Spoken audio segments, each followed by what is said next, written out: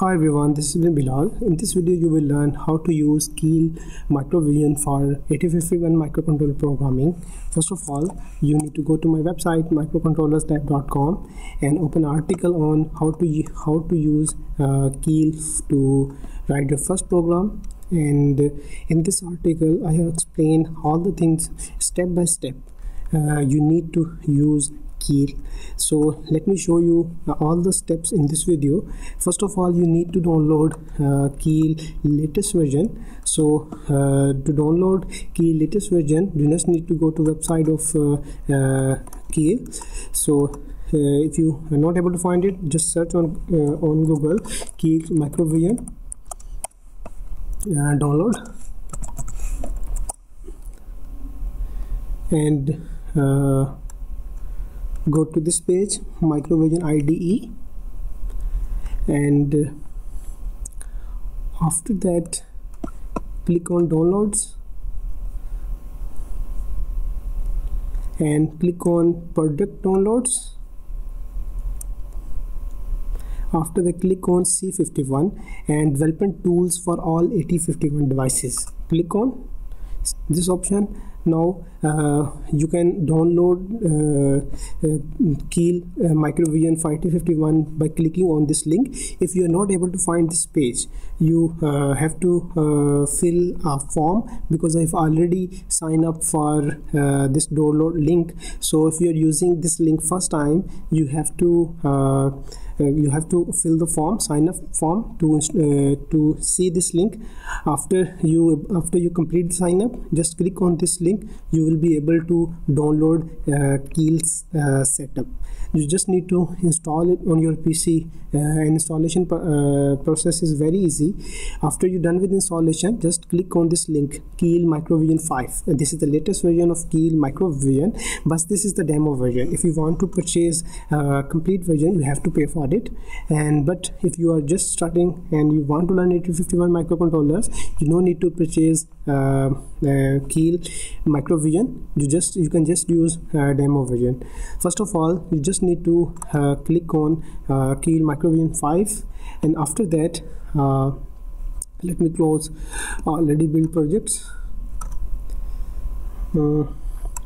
So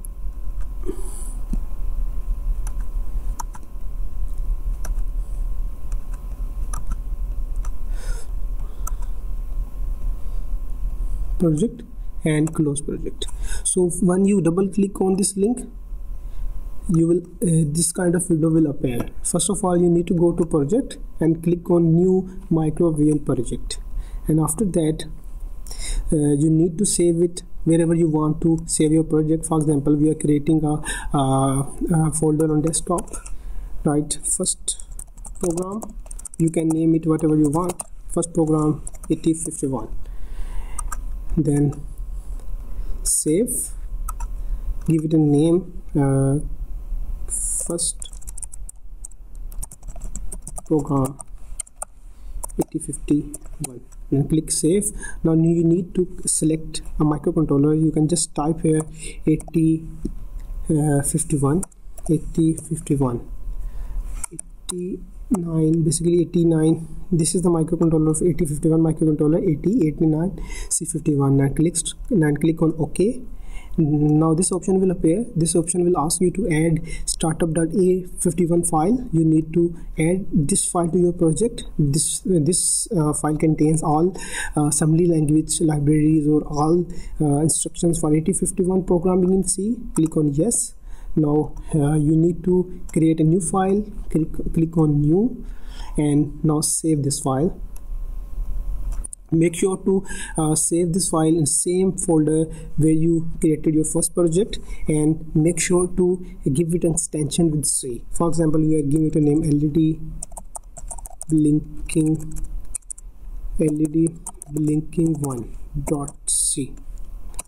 Okay, now you need to click on source, and after clicking on source, you need to click on manage project items and click on add files and LED blinking and add.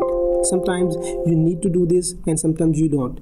For example, old versions of Keil, in old versions of Keil you have to do it, but in latest version these files are already added. You can see LED blinking file is already added. So click on OK.